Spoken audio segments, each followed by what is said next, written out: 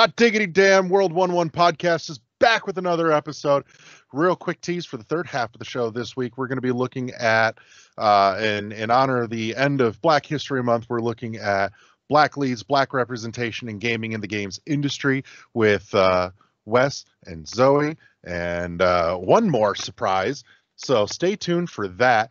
Before we dig into all the good meat and potatoes, though, you can and should subscribe and share so that you can make everybody else listen to this nonsense, not just you. You don't have to suffer alone. Stop it. Help others suffer with you and share this with them. Also, down in the links in the show notes, you can and should join our Discord. Quick shout out to our awesome sponsor, Imaginary Authors. More about them just before the break. I am, as always, your host, Roll to the Wall. Joining me this week is the amazing Wes Evans. The one, but somehow not the only. It's a pretty common last name. And my lovely, delightful wife, Zoe. Sup, y'all? All right. So let's get right to the meat and taters with, oh my God, video games. Wes, what have you been playing? I am going to be cheating just a little bit because I've not had a lot of gaming free time. Because rather than playing video games lately, I have been learning how to make video games in the Godot game engine. Okay. What are we working on? Tell us about it. So, Can we play it? I've been doing mostly guided projects. I sent one video in the group chat. Obviously, listeners won't be aware of that. It was just a simple little maze game. Right now, I'm working on a 2D shooter, Galaga style. Nothing too complex yet, just kind of learning the ins and outs of the engine.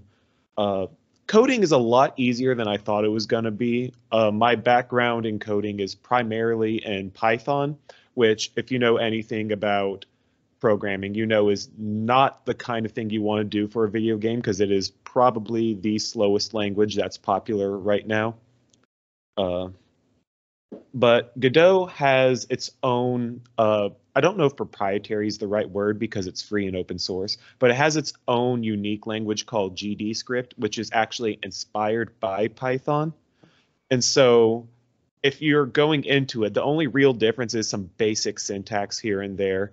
Any coding nerds who happen to listen to us, you know, all one of them. For example, like the only real major difference I've been able to find, well, one, everything has to be in a declared function, so that's one thing.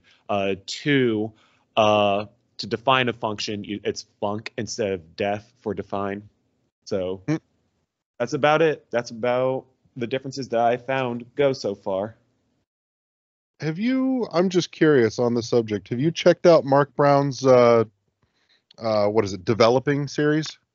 Not him. I've been following... there's a YouTube channel called GD Quest, which I've been following a lot to help me out. And there's one Udemy course. This seems a little counterintuitive because I chose Godot because it's free, but I knew I wanted to invest at least a little money in it, which is why I bought a Udemy course. Because to me, at least, if I say, all right, well, I spent $15 on this, I might as well learn it now. Right. So I was just curious. If you haven't, it's a really interesting watch. But I got to give shout out to Pirate Software. Great Twitch account, great YouTube account. The algorithm recommended it a year late, but in the back of my head for a long, long time, I've kind of wanted to see about going into the industry. Hearing about all the people working in AAA and hating it kind of put that far, far on the back burner. But he was like, hey, just go out, make games for fun. See if you want to do it for a job. If not, that's okay. You can just make it a hobby, but just go out and learn to do it. And, 1 year later, that video showed up in my recommended. I watched it and I decided, let's jump in. Right. Okay. I do have some games to talk about. It's not deep. That's but okay. Yesterday, one person canceled last minute for our D&D session. So instead, we played Lethal Company and the Settlers of Catan mod on Tabletop Simulator. How is Lethal Company? It's fun. It's not the deepest game. It's also still in early access. I know almost nothing what I'm doing. So the guy who was on our team, he was watching the monitor. What's the name of the enemy? It's the one that stalks you, but goes into fear mode, but then hunting mode. I forget what it's called already. There are Lethal Company fans out there yelling at me. It's like, it's the whatever. Anyway, he told me, look at it. And so I thought it was like a weeping angel kind of thing, where maybe if I looked at it, it wouldn't move. And apparently I triggered it to go into hunting mode, and it killed me instantly.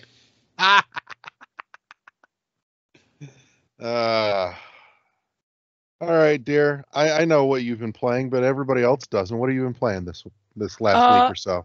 It's the same as it was before, Darksiders, but I just finished and rolled credits a couple days ago on Darksiders 1.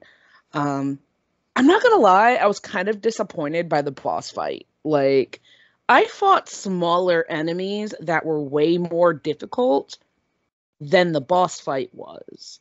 Like, I will say at first, I wasn't sure how to attack him, but then I totally went and looked up. I'm like, what am I doing wrong? Because I kept dying. And then once you figure out like what you're supposed to do, which was more just a timing thing than anything. Yeah. Like,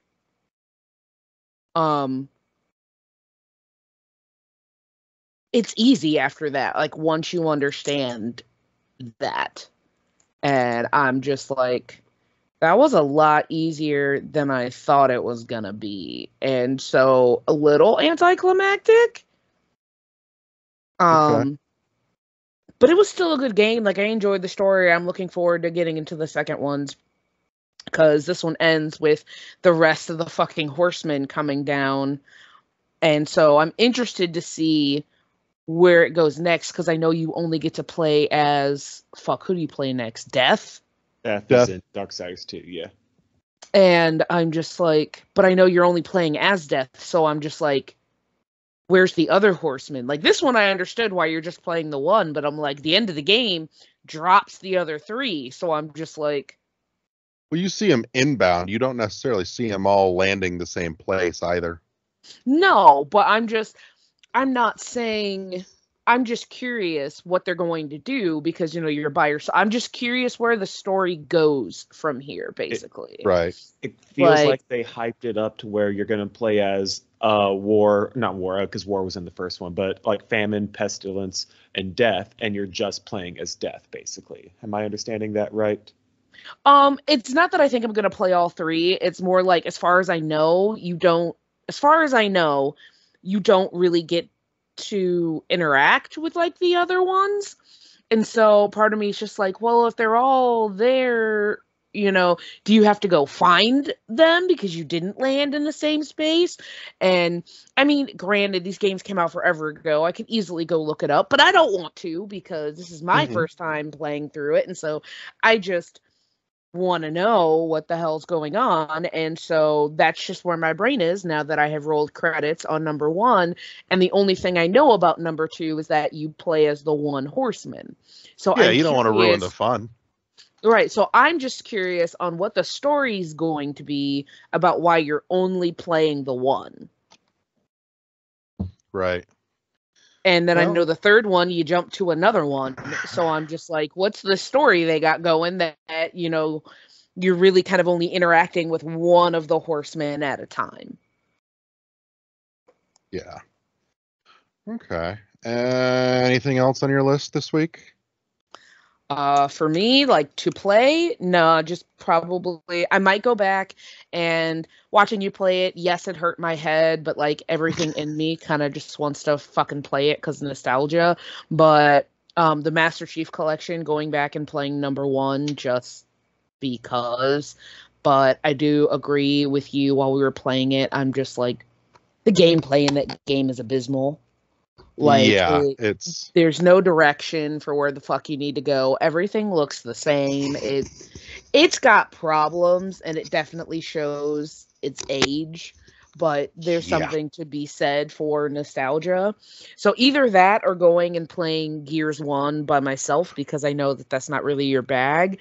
But I never played the other Gears of War games.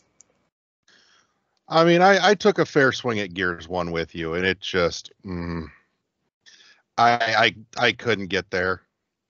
I tried, but when I was in high school, my group of friends, we were more Gears fans than we were Halo fans. So I know Halo's the Xbox franchise has survived the longest, partially because, it's the one that got shown the most love outside the 360.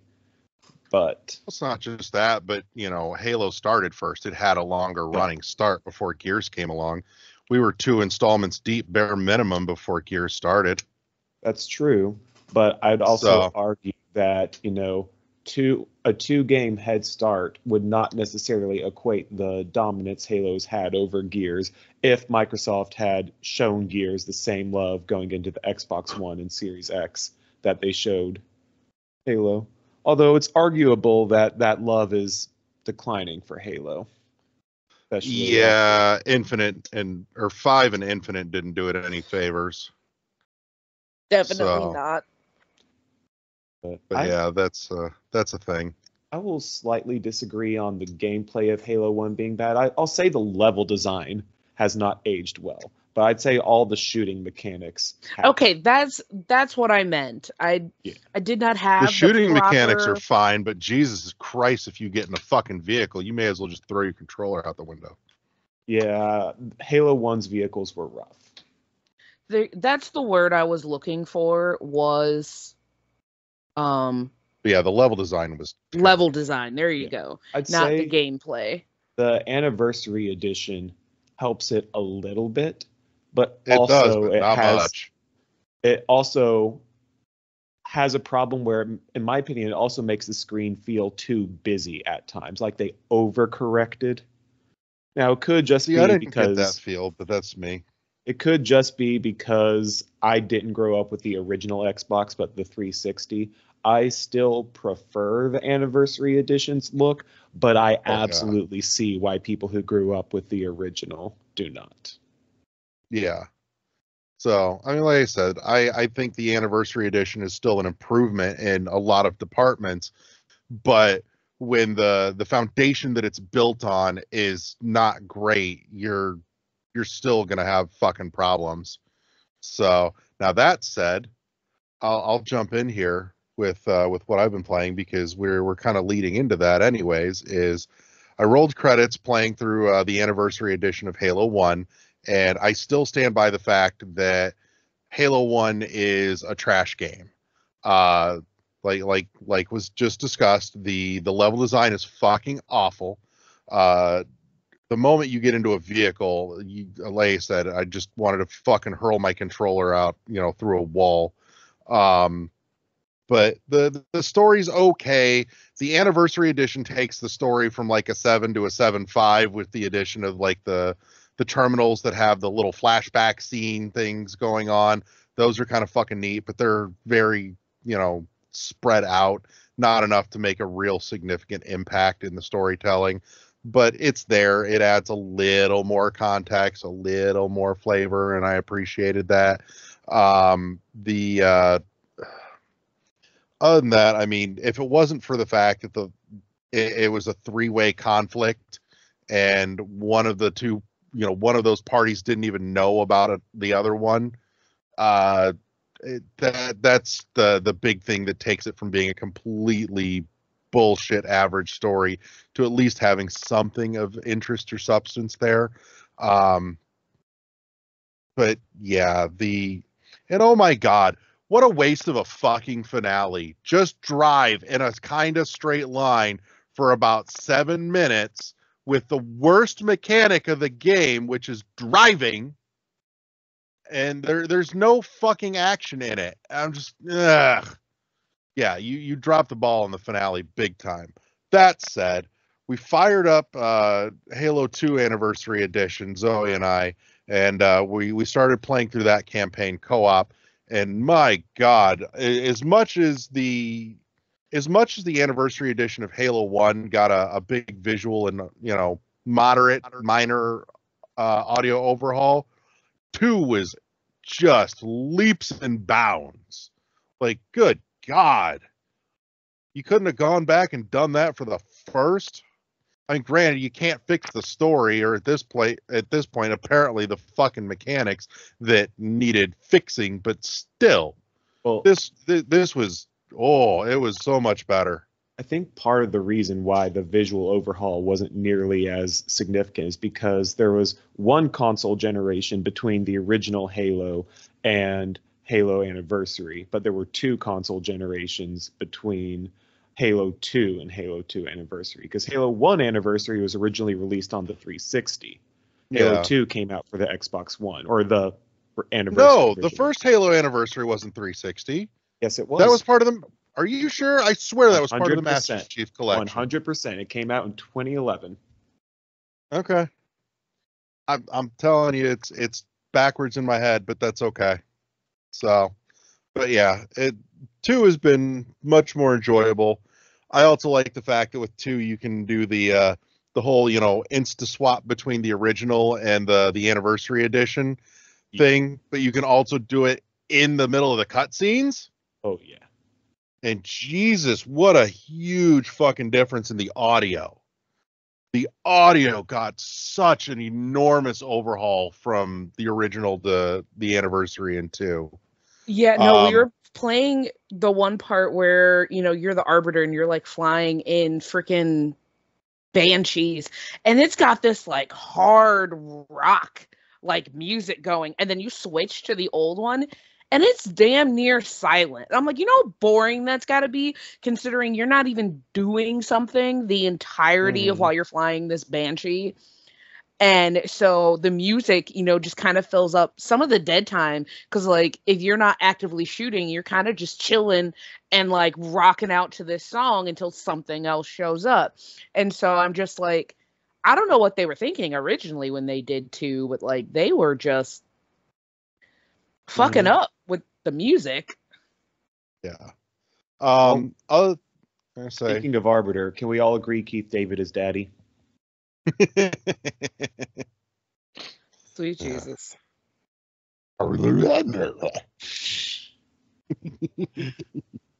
Now I want to go watch some Red versus Blue. But other than that, Zoe and I did actually crack into some co-op Left 4 Dead 2 for fun. That was a good time. That was lots a good of zombie killings. All right, Zoe. Did you play Zoe? No, wait, Zoe was in the first one. It's Rochelle is in the second one. Yeah. Second one has Rochelle and Coach. Yes. I played Rochelle. I mean, look at me. Was I going to pick anybody else? I mean, I have the option to play a black female character, and that does not come up often, which is what we're going to talk about when we get to our deep dive. But, that's not the point right now. Other than that, I've been bouncing in and out of some Prime Remaster just in the background for shits and giggles. I'm actually pushing right on the very end of Old School Musical, which, so funny story, a while back,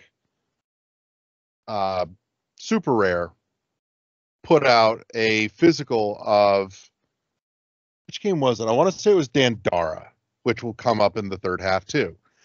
But they also, and I didn't get a chance to snap it up before it was sold out, but they had some of them still available in the 3-packs of like the 3 games that all came they released at the same time. And so I bought the 3-pack, and then LeGroux bought the other 2 off me because I didn't have any particular interest in them. And one of the other 2 was actually Old School Musical. And I looked at Old School Musical originally when I was looking at it. I'm like, yeah, this does nothing for me. Jesus Christ, fix your marketing, because the game's great. And I'm kicking myself now for not having held the physical for Old School Musical as well. But I caught it on sale on the eShop for like $3. And so I snapped it up, and I've been plotting my way through that. And like I said, I'm actually right at the very end of it. And it's funny as hell. It's like if Weird Al made a video game parody rhythm game. Like all the worlds, all the stages are spoofs and parodies of other video games, most of them very old school. Like one of them was Iron Snail. It's a spoof of fucking Metal Slug. There's Wind of the Savage instead of Breath of the Wild. Yeah, all kinds of goofy shit like that. The music, which is obviously going to be the focal point here, is you can pick up the hints of the themes of the games that they're spoofing and parodying. Jesus Christ, that's an awful word. It is. Like 1,000% it is. But the music is great. It's a great time. It's all chiptune goodness. Well worth checking out if you find it on a sale or even at full price. It's not bad. I do think it's maybe just a touch expensive at full price for what's there, but not by much. It's a reasonably decent sized game for a rhythm game. And God bless, the story is actually pretty decent, but more importantly, it's fucking hilarious. The writing is great. And let me tell you, it stands on a very short list of rhythm games with great story stuff happening. Like, I would put it up there, not quite to, but close with Just Shapes and Beats in terms of story and writing.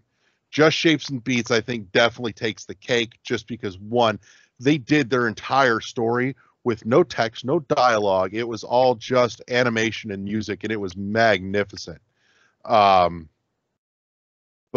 that's a real high bar to clear. But Old School Musical does pretty damn good, and Jesus, I've been laughing my way through it the whole time. And I think another thing that works really well here is that the story doesn't stop for the songs, for the gameplay. Like, as you're playing through the songs, there are little bits where the music is still going, but the input stops and it throws you up, some text to move the story forward, because the story is happening while you're playing the songs, and like you can see it all happening in the background, a lot like Bit Trip as the series did.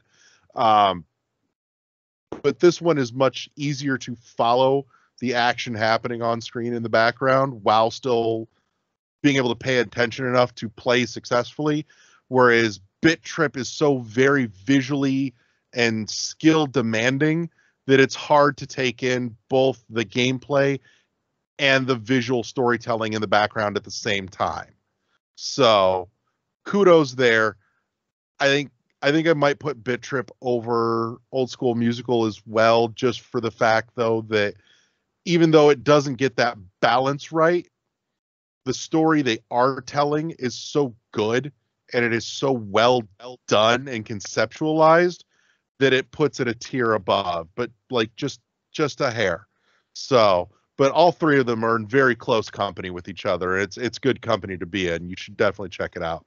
A little bit of Vampire Survivors here and there, just because it's Vampire Survivors. And I've been playing a terrible fucking mobile phone game, but I keep playing it. I've tapered off. It's not so obsessive at this point. That wore off and everything is slowed down. But I've been playing Lumber Inc. and you can download it and see what the hell I've been up to if you want to. But it's a pretty standard, fair, stock mobile, idle game. We want to squeeze as much money out. Is that a cookie clicker like by any chance? For lack of a better way to describe it. Because there's a game called Egg Inc. that would fall under that, where like you tap or click or whatever, and you get more chickens that can lay eggs for you. Kinda. It's basically like running a sawmill factory. So, I will say I've thrown a couple of dollars at it, but nothing like grotesque. The biggest one that actually makes it reasonable is, yeah, you know what though, as terrible as it is, I still enjoy it for whatever godforsaken reason, but I threw the $10 at it to shut the ads off, like completely off. There's another way to make sure you never see ads. It's called not playing that game. You could also just turn off your internet connection too. Then it can't feed you ads. Yeah, but you see, The other way There you were could just some other perks that came with it, but I'm like, you know what? I can do a bunch of things without having to, be force-fed ads for the perks. I'm like a one-off shot of $10, and I can sit here and enjoy it in peace and quiet without the awful ads. Honestly, So, it's one of the reasons, and I know it's super popular, and I feel like everyone's playing it, is why I play Monopoly Go. I have never gotten like at least an outside like game ad. Like, of course, they're like, "Hey, buy this thing like in the game," and oh I don't yeah, mind, I don't mind that, but like, I don't get ads, and yeah, they all get aggressive about that shit. it's one of the things that keeps me playing it, and also because monotony, and it's just kind of like, oh, I got time to kill, might as well, kind of game, and it's kind of perfect for that. Yeah. So, I feel like everybody's allowed, the occasional guilty pleasure. This is apparently one of mine. So, but Um, that's hold up. most of what I've been playing. I do want to add in something because you asked what was I going to be playing. I saw Logan yesterday. He told me about Pal World, which essentially, I guess, the nickname Uh-huh. for that game has become Pokemon with guns. And we sat Yeah. talking that, like, for a while, apparently, it even got like, Nintendo tried to get mad at it because it was using not actual Pokemon, but like close enough that you knew what they were doing. And basically, they're like, you do not own the right to a yellow mouse looking creature with a lightning bolt. It's So not, it's Nintendo not, hasn't chased down Pal World specifically, but they did shut down somebody's mod that they made for Pal World. right. A big part of where that what was the misconception mod? Oh, it was was a fucking Pokemon mod. yeah. Well, yeah. That's Big what it was. They basically modded it to reskin it with actual Pokemon. a big And part of Nintendo where said no. another big part of where the misconception that Nintendo was going after them comes from is they did release a public statement that was basically something along the lines of, we are looking into if we need to perform any kind of legal action. And then they've stayed silent ever since. At least on You can't official. really do anything just because something looks like something you're doing. I mean, as long as like you keep anything that is like legal IP, like, you can't have even though, let's say their yellow character doesn't look like Pikachu, but if you've got it going Pika Pika, like you can't, you can't argue that. But I'm like, if you don't have a single like actual piece of their IP other than characters that look similar, you can't really do anything. Yeah. You can, depending on how some things are made, but that's a lot of like in the weeds stuff. Right. So I have not been playing it, but Gigi has been playing it, and I've been watching her. It's a lot closer to Arc with Pokemon than it is Pokemon with guns, if that makes any sense. It would I'm if gonna I take a understood guess what you if meant by arc. I don't. it's Arc another Survival game, but Evolved. I figured you didn't have the reference point. So Arc's the one where it's like dinosaurs and crafting, and I know you've eventually seen some trailers for it. technology. And it's made by the most incompetent developer team of any studio out there. I have started learning game development for about 2 to 3 weeks, and I am better than that entire team combined. The people that made Arc or the Arc. people that made Pal World? Arc. Pal World are Okay. also not that experienced, but so far from what I can tell, they don't have to make a 300 plus gigabyte game just because every single update must add to the files with no compression, no file replacement whatsoever. Gross. Yeah.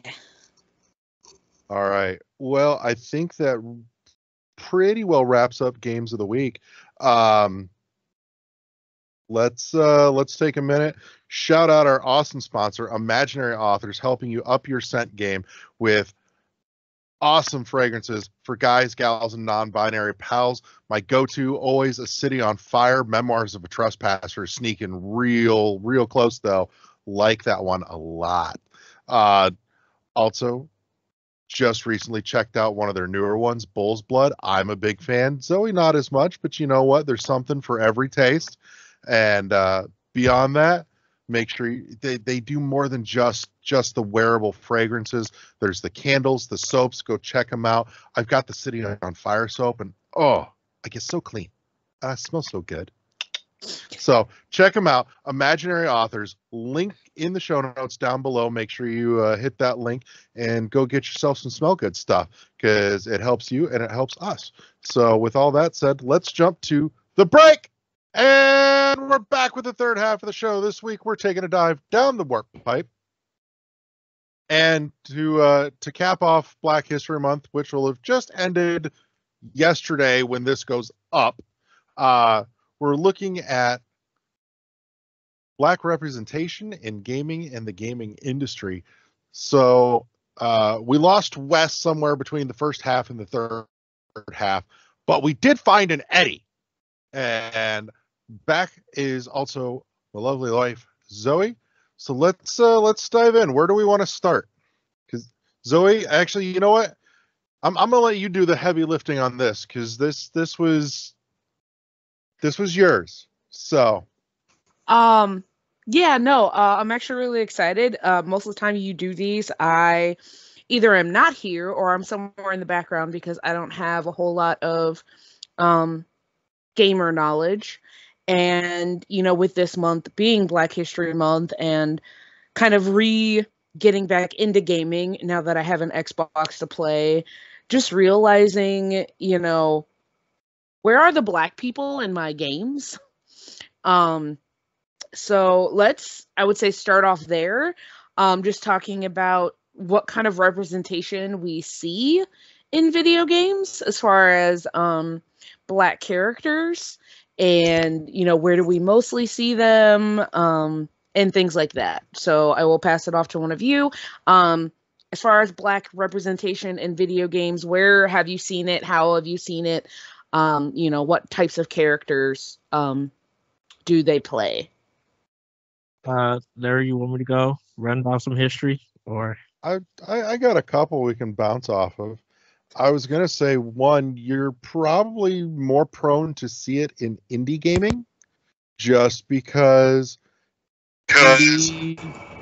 Ooh, that's a weird feedback. Sorry. Indie gaming has a more, I think at least, accessible and subsequently diverse crowd of people in it, working in it and leading in it. I would say, off the top of my head, there's actually the one coming up that I'm looking forward to. I'm blanking on the name. What is it? Kenzu? Eddie, you know what I'm talking? Yeah. Kenzu looks like fucking... Kenzu, I think. Is that which one is that? Is that the Black Panther-esque one? Yeah, that's the one.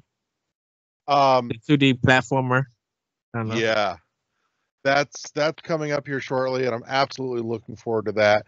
But going backwards in the indie space, Dandara is another one that was actually done by a Brazilian studio and is based off of more like South American mythology lore. It's really cool too. It's a super neat game. Just with you mentioning that game, I want to make a clarification. Mm-hmm. That we strictly here are talking about Black people, with it being Black History Month, and not just people of color. I know. Okay. I know. Because I'm like, Dandara is a person of color, but she is not Black. Mm-hmm. So I just wanted to make sure that we were on the same page here. Yeah. That's walks the line a little bit. That's a whole other thing. You get more of it there. I will say too, I think another thing that lends more Black characters in indie games as opposed to big AAA budget and developed games is, and it's not as difficult as it used to be, but the retro game visual is easier to do that with, just because you're working in a flat 2D pixel art style versus when you're 3D rendering. The technology, the graphics technology that they use to try and render black characters requires a lot more to get right, because the way that light reacts with actual like black skin and black skin tone. And so you can't just do a simple color swap in terms of coding and visual design either. Not to mention, and I know Zoe, you heard, we listened to this one, the hair issue as well. There was somebody who put a lot of time into creating the open source Afro hair library specifically for artists and visual design or graphic designers in animation and games to use to better and more accurately represent the full scope of black hair in all of its forms and styles as well. I do want to add on to that. So you said, it's, more work, it doesn't really, that's not how things are done. And not to you specifically for having said that. It's where I want to push back, because I'm like, okay, yeah, it's more work. Doesn't mean you shouldn't do the work just because it's harder. Or I made the comparison to somebody when I was talking about this, and I said, it's like some of my friends that have gone to beauty school, right? And they learn how to do hair and all this other shit, but rarely, and I think I've only had one friend who said that this happened, they don't learn how to do black hair. And I'm like, why? Mm-hmm. Yes, it's more difficult. Yes, it's completely different. And you have to do things differently to manage black hair. But the fact is, like, if I want to get my hair done, I have to do a deep fucking search or ask people that live in my area where I can find a salon to get my hair done, because it's not done everywhere. I can't just go into a salon and be like, hey, I'd like my hair done. And I told someone, I was like, they don't have to do like braids or learn how to crochet braid or like anything like that. But I feel like very basic wash, condition, style, done. Like that should be something simple enough that you know how to do. And so with the whole, where technology is, and like part of me is like, I get that, like technology is where it is, but part of me wants to question, what are they doing to fix that? Because yes, technology is difficult and working with that. And the person that we know that put the Afro library together, I'm like, that was a Black person seeing, a gap and then filling it. Why is it up to us to make sure we're represented? Like that shouldn't completely fall on us to do. Oh, I'm not saying it does, and I'm not saying it's an excuse. I'm just saying that this is a factual thing, is that it's not a simple case of you can color swap and there's a Black person on the screen without it being like incredibly wrong compared to anybody else that's being portrayed on the screen or generated in a digital space, just because, like I said, the visual physics mechanics, the light mechanics are not the same, and so it takes additional, and you got to figure out your baseline of, can we make a person on a screen first? Now how do we make it now how do we make it work for everybody?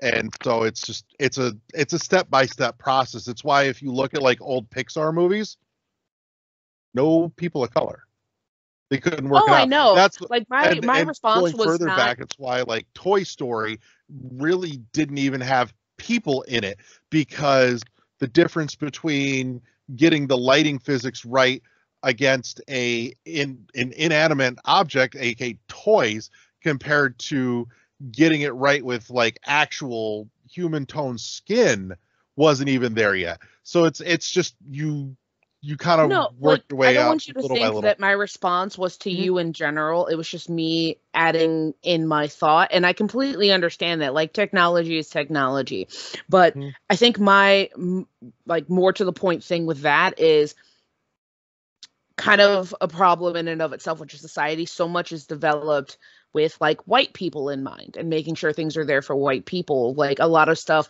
when it's being brought up or being invented, like it's not, everybody is not being thought of, you know, like no one thought to include that, and we are now, which is good. And I'm not saying, like I said, this is not in response to you, like, you know, or anything. It's just kind of in general. So it just kind of makes you think, like, you know, and I get, you know, where games came from in the past of video games, and I get it. Like, it wasn't a thing. I mean, look at just society, like Black people weren't included in like anything.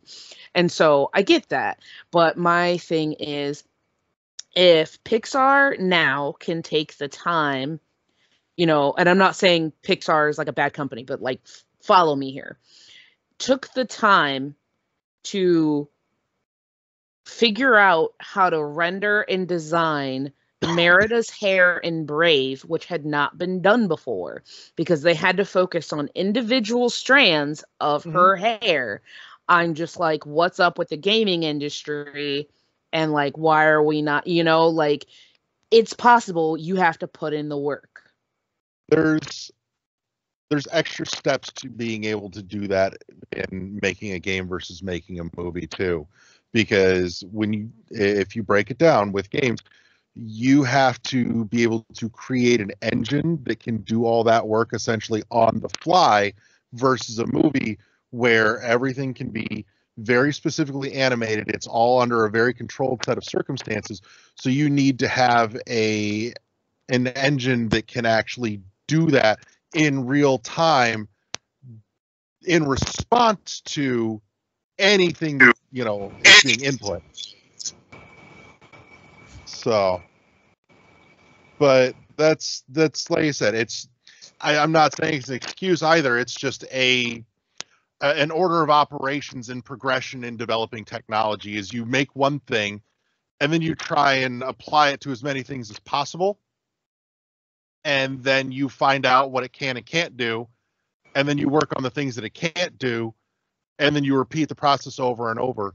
And so, you know, you start with, can we build an engine that can render humans? Cool. Now let's try and put all the different kinds of humans in there that we can find. And then where do we have problems? What's causing those problems? Now let's fix those problems so that we can do that too. And then it's the next thing, and it just repeats the process over and over. It's programming at a base level, essentially. All right, Eddie, let's get you in here.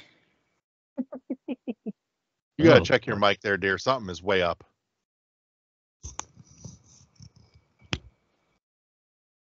But okay. Eddie, go. So, I think we got to look at the history of Black characters in games. One of the most well-known, recognizable Black character was Mike Tyson Punch-Out. That was the only Black character Nintendo actually had until Ken Griffey Jr. for Super Nintendo. When it came to the Sega Master System and everything, Double Dragon was a big one, but Black characters in there were the enemies. Sega didn't get a Black character until Streets of Rage for the Sega Genesis, which was Adam Hunter. And then the Sega CD happened, and you had Night Trap, where the commander was Black. And I think they had the Star Wars games. I think Billy D. Williams was in something. Was he?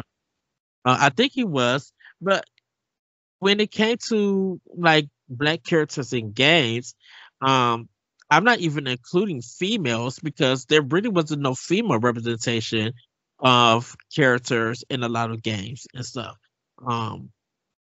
For like a Black character, Final Fight from Capcom was one, but most of their characters were a mixed race in there. So it didn't really, representation of Black characters didn't really become something literally until almost 2010, until the indie scene really hit, because Black characters weren't seen as main characters. They were seen as side characters or enemies in it. So if you look at it, characters like Barlow, you know, he wasn't in Street Fighter 1. He was only in Street Fighter 2. And they didn't get another black character to Street Fighter 3 Third Strike.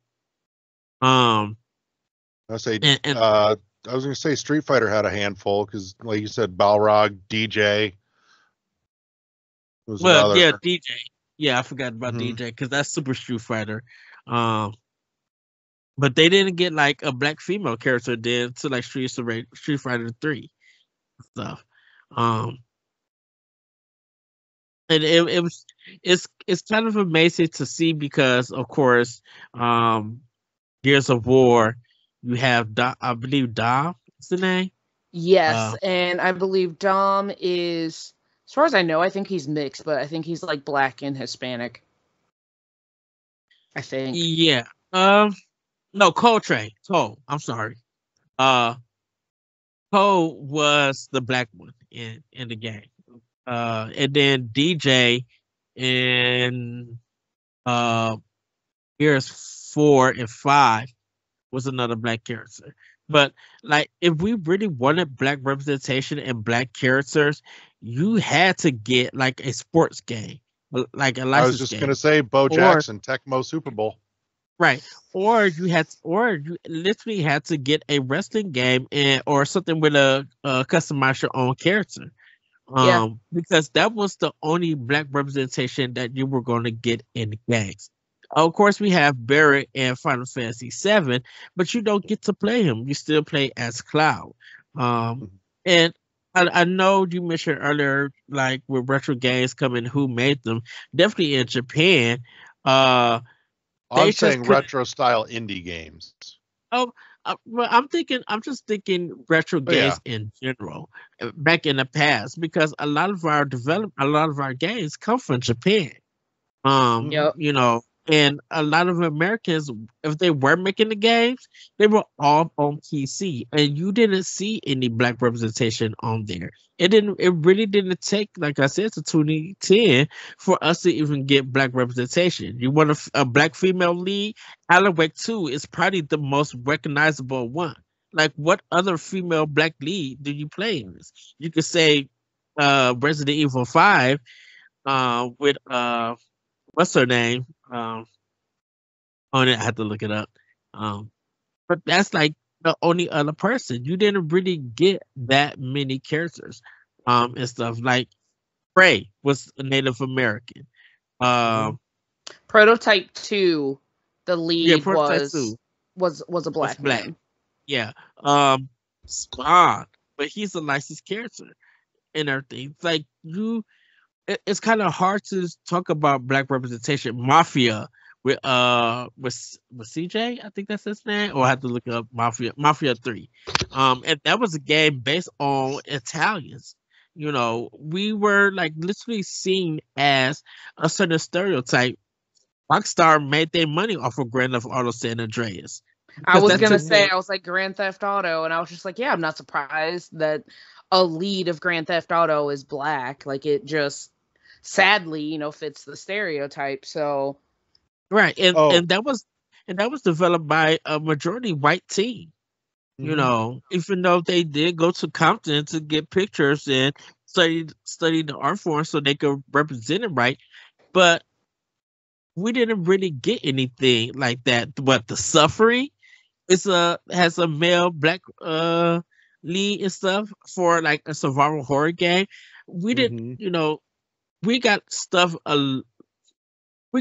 here and there, and that was experimental. We didn't get anything that was actually mainline or you know, portray black people in a good light and stuff. Yeah, there are different protagonists, black characters, but we don't have the Hellblade Suena Sacrifice, or we don't have the Detroit Become Human. I shouldn't say that because that character is also black. But we don't have that kind of narrative storytelling about black characters and things that they go through. We don't have anything of that. The most recent that I can even think of would be the Miles Morales game that came out, and you know, it was such a big deal. And part of me feels like if the movies hadn't even gone well, like that wouldn't be a thing. And it's actually kind of funny that one of my kids for Black History Month, I had them do a like research paper, and it had to be, you know, a person or something that like, you know, affected the Black community. And one of them picked Miles Morales showing up. And the whole idea from that came funny enough from a show called Community. And Donald Glover's character is in a Spider-Man suit. Someone tells him, you know, Spider-Man's not Black. And he was just like, well, he is today. And someone literally took that and was like, well, I'm going to make a Black Spider-Man. And if you think about it, that wasn't even that long. It took that long just to get a Black Spider-Man, you know? And so it's because, and, you know, there's this, you know, thing when I talk about, because I find myself in the cosplay community a lot, like stuff online. I'm not a cosplayer, but I find myself on that side of the internet a lot. And they were talking about, you know, characters now becoming Black. How is my child supposed to relate to this Black character? And it's like, I don't know. I've been Black my whole life, and I've had to relate to white characters all the time. You know, like when I was a kid, I didn't have a Disney princess. There was no Disney princess that looked like me. When Princess and the Frog came out, I was like, holy shit. And now granted, I think I was a teenager at that time. Yeah, I'm young for the people listening. I'm very much on the young end. I'm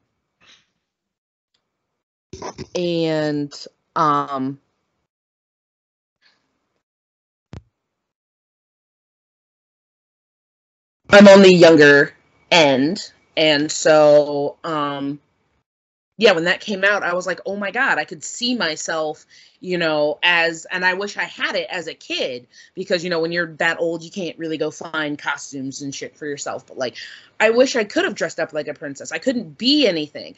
I remember going to the store with, you know, my dad looking for Barbies, and it took a while just to get a Black Barbie. Like it was insane.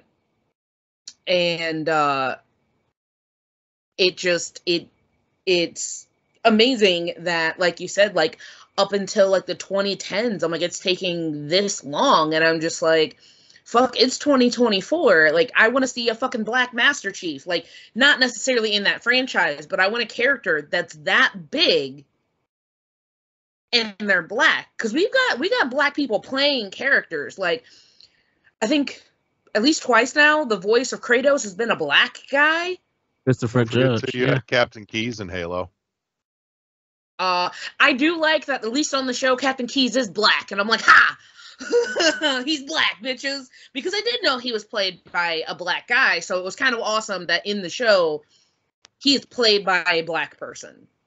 But, you know, and so also like what Eddie was saying, you know, Black people have been side characters or an option that you could play, but rarely like the main person. Like, we were playing Left 4 Dead, and fuck, there are 2, you know, Black characters that are in there, but I'm like, you know, it's also first person, so it's not like you really get to see your character or like walking around, which goes back to kind of like the whole technology part of it a little bit, because you don't really have to focus on that a whole lot when you don't see the character. And it doesn't matter if you see the other character down the hallway, like, you know, it's kind of whatever at that point. And the game is like, it's dark in areas, so you can kind of fudge lighting a little bit.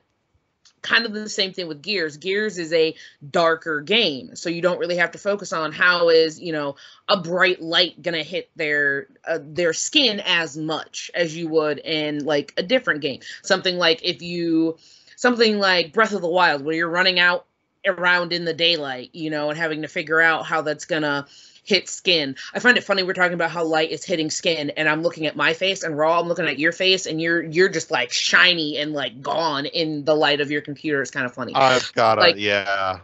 No, I know why it's there. I just think it's funny. I'm like, we're literally showing you right now the difference of light hitting skin. I'm like, when light hits his skin, it just washes out, you know, like it just looks different. And I understand that, but the fact is, you know, who's working on it? Who's trying to push that, you know? And because I feel like so often when especially these big AAA games come out, I'm just like, where's me? Why do I got to be the indie game? Why do I got to be the side game? You know, why can't I have a major company pushing myself to the front? Because I'm like, we're definitely a part of the industry. Like, go ahead. The thing about it is definitely with white males, being the protagonist, is that white males are the default in games.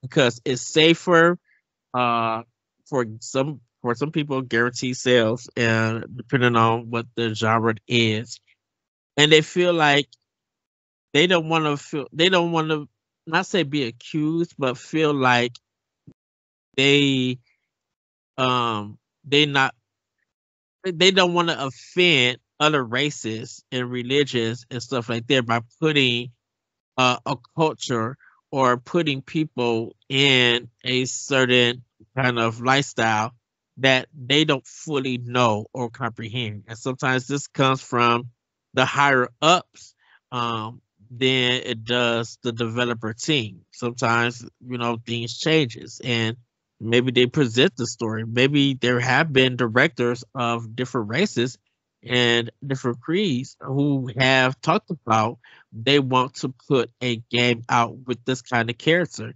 And the first thing that higher us would say, even though the pitch could be a good seller, anything, the thing is gonna be like, is it gonna make us money?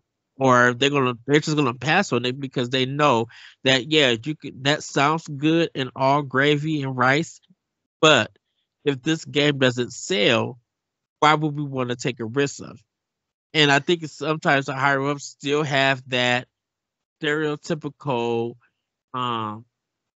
idea is of just using a white character because it's safe, it's going to generate money for them, and sometimes it still doesn't work out that way. They could have a cast that's just full straight white, and sometimes that game may not sell. But if an indie game with a cast of different characters, different genders, and stuff, if they see those numbers go up, they're going to be puzzled on why this white male default character game didn't sell, but this other game does. It usually, I think the higher ups who are making these business decisions to allow developers to make games, they're not informed. They're not educated about different cultures. They're thinking of business. They're not thinking about representation or inclusion. They're not thinking about any of that. They're thinking about business, and that is backfiring on them. It's literally not working for them. So now it's coming to a point where if the higher ups really want to see a change, I don't want to say see a change in business, but if they really want to see something that is going to be positive and something that is going to show them that it's going to change, they need to be educated. They need to learn about Black culture and Native American culture and Asian culture, Irish culture.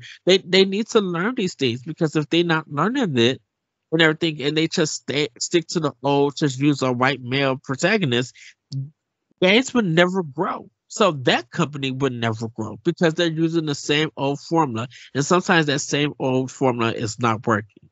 You can say whatever you want to say about Nintendo with their formulas and stuff, but they have a history of games, and their stuff has changed.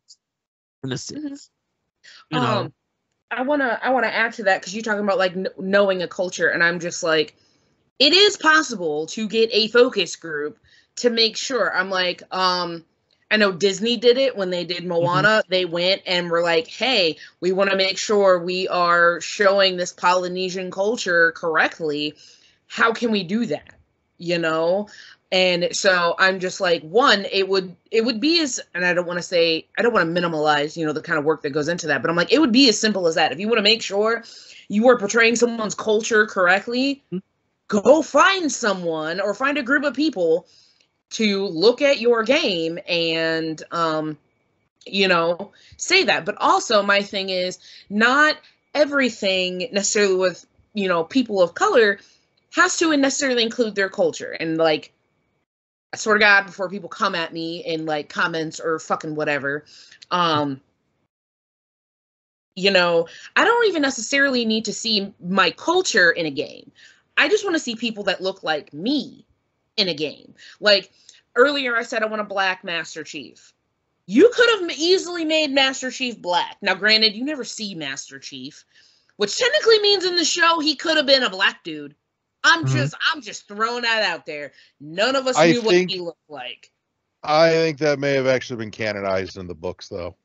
Okay. And so I'm like, he could have easily been black.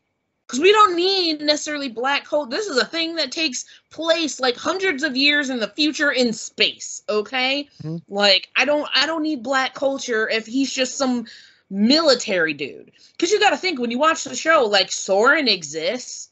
He could have easily been Master Chief. You know, like, and so it's not necessarily even that, like, I always want to see my culture. Now, granted, when I see my culture, it is fabulous, okay? But one, anytime they usually do, it's very stereotypical, and it freaking sucks.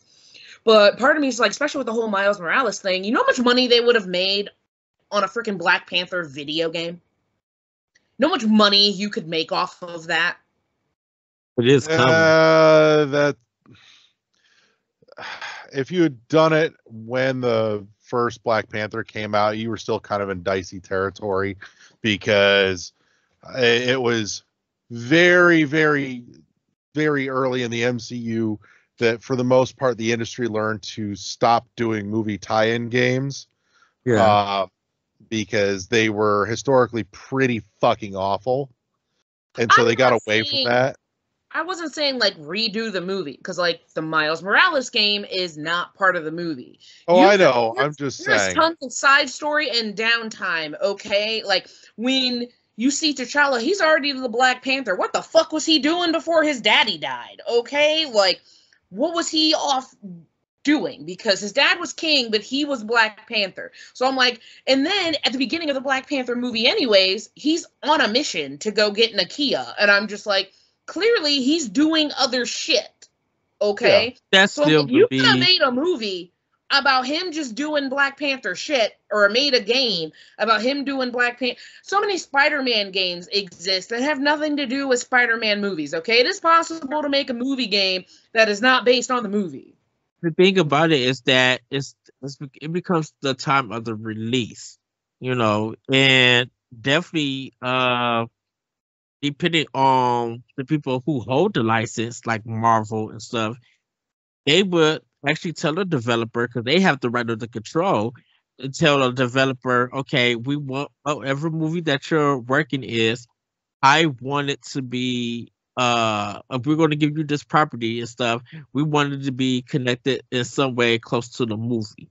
Because we know that if we could get the movie out and the game out, we know that that's good merchandising, and good money for us, and everything. Because I'm like, even though we're talking about Miles Morales, Spider-Man has had a ton of games before he had a lot of the movies, and the qualities of those games are hit and miss. You know, the only reason why we got a Miles Morales is because Insomniac did it. Activision had tons of times to do a Miles Morales because Miles Morales, his comic books were already out before Insomniac even got it. But it wasn't a thing for Activision. You know, it took Insomniac, and when Marvel and Insomniac and Sony seeing the numbers and the fan base and how the quality came out, that's when, you know, we started seeing Marvel trust more with Insomniac to do a Miles Morales game. Marvel had tons of times to have Activision do it because Activision had the license for a long time, but the quality of those games weren't turning out the way that they hoped for. Even Nintendo, when they had Ultimate Alliance 3, Marvel could have gave Nintendo Miles Morales, but because it was different Marvel characters, they were just like, just stick with Spider-Man. No, sometimes Marvel gets to make those decisions for the developers. Mm-hmm.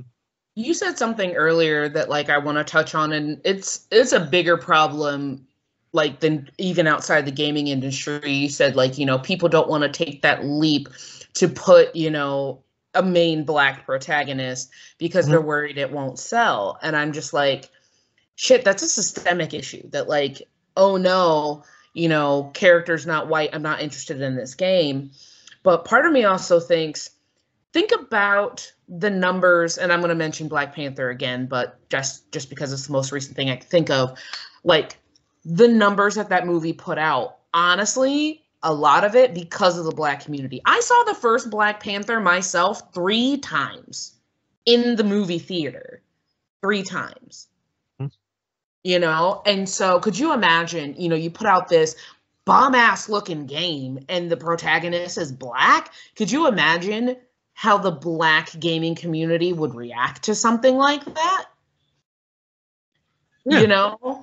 And then sometimes you got to do that shit, and I know that companies don't want to do it, but operate at a loss. You got to take a fucking leap and try it. It could fail. It could very well fucking fail, but if you don't try, you won't know. It happened to the same thing with women. They didn't really want to put women in on the box art of games. But Tomb Raider proved that. Look, let me tell you, the time that it took Tomb Raider to get popular and be loved as a character, it took longer. Well, I should say this. The love that the Goose got in Untitled Goose Game was almost like an overnight success of love. It took Lara Croft a long time to get that same kind of love and everything.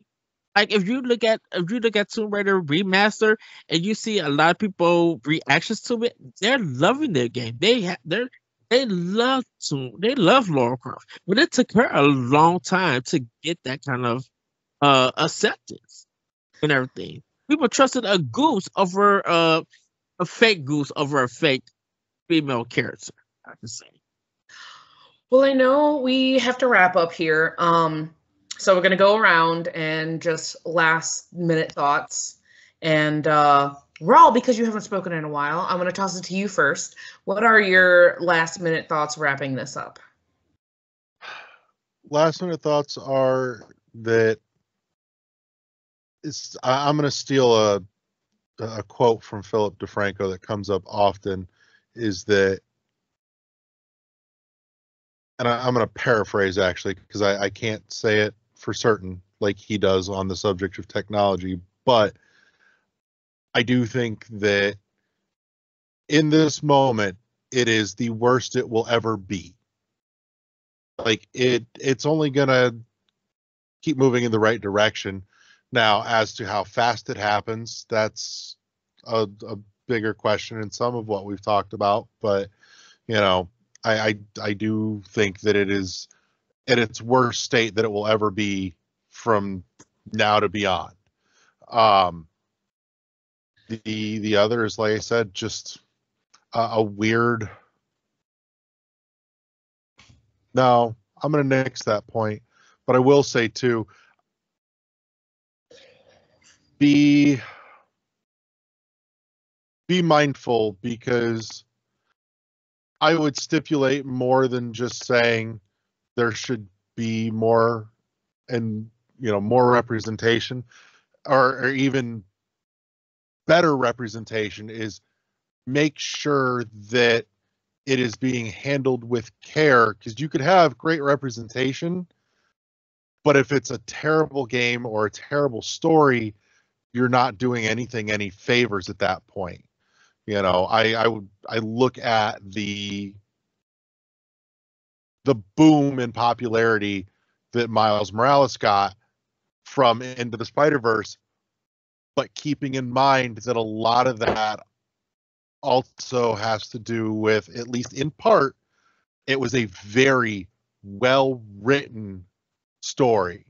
Agreed. So representation for representation's sake isn't always great. No, you can backpedal doing that shit. Oh yeah, just look at the Human Torch. I mean, that whole movie was shit, but there was no reason to specifically just make the Human Torch black. And it pissed me off, and I am black, okay? Like, I'm just like, why? either both of them or none of them. Like, I would have been okay. All right, Eddie, what I you will got? say with something like that, just a piece to ponder on is that his character's race isn't really pertinent in any major way, and so that gives the directors and the producers liberty to go, well, who do we think is best for the part of this character and their personality? And so, you know, for whatever that director's vision was from one, you know, the first run of Fantastic Four to the second, you know, where that change happened, there's something to be said for that too. And at that point, I can go into why I still didn't like it. There's a different piece about it, but we're, like I said, we need to wrap up, but that can be a conversation for another time. I have tons of things to say about, you know, Black media, but, you know, we're trying to wrap things up, not start a new conversation. So, Eddie, what you got? So I just want to say, and I won't try to be long. Go look up the developers and go look up the teams who have made games with Black characters in it. Like, go look up the team who made Mafia 3. Go look at even some of these indie games. The Endless Runner one with the one Black developer. I keep forgetting that. Like, go check out his stuff and what he thinks. Like, check out Street Fighter 3 Third Strike in the fighting team and see how, if you can find information about Elena, that's her name, and stuff. Because I think if you kind of want to know about why Black characters are in video games and why you don't see a lot of them, check out the developers teams. Like, hear their stories and stuff. And then if you are, you know, interested in seeing Black characters and, you know, Black characters create games, go check out Kickstarter. Go check out games and stuff. Put out some blogs or essays. Like, get your voice out to be heard, so that people could recognize that you do want more of this. Because if not, we're going to continue to get the same stuff, and we'll continue to get a Black character here or there. You know, so that's what I had to say. Happy. No, it was good. February. Black History Month. But yeah, but try to get your Aerial voice. Knights Never Yield. Is that the one you were thinking of? Yes. I wanted to get the title out there for reference before we shut this down. So where I'm going to leave off is basically, you know, honestly, if I could, you know, speak to the people, you know, running these game companies, I get that doing this might mean a fail, you know, like Eddie was saying, it happened with Lara Croft, but that didn't stop them from continuing to push Lara Croft until eventually people loved her. I don't know if that love came after Angelina Jolie became Lara Croft. I don't know. No, but it was there before, which is why that movie happened the way it did. Okay. But the only way for things to change is for people to decide that they're going to change it, to do it, you know, because much like I do agree with you, Eddie, yes, people need to get their voices out there, but ultimately it's going to be whoever runs these companies that make that decision, and they need to take that risk, make that leap. Don't get me wrong, I know companies don't want to lose money, but, you know, it could pay off in the long run. It may not pay off right now, but, you know, got to think long term. And so I just want them, you know, got to take a leap of faith. There you go. Miles Morales quote for you. It's a leap of faith. All right. So I don't normally do the sign off, and I don't know if you want to add anything, Ross. I know the sign off happened with you. You go ahead and sign us off there, man. All right, so quick thank you to our awesome sponsor, Imaginary Authors. Thank you to Eddie and Zoe for joining for this week, and thank you to everyone that tuned in and listened. Make sure, just, you know, once again, subscribe and share. Share is the most important part, because even if you hate listening to us, you can make somebody else listen to us so you don't have to suffer alone. And that's important. That's how trauma bonding happens, kids. Wow. Wow. Wow. All right. Say goodnight, everybody. Good night, everybody. Good night, everybody. And we'll see you next time on World 1-1 Podcast, everybody. Bye. Peace.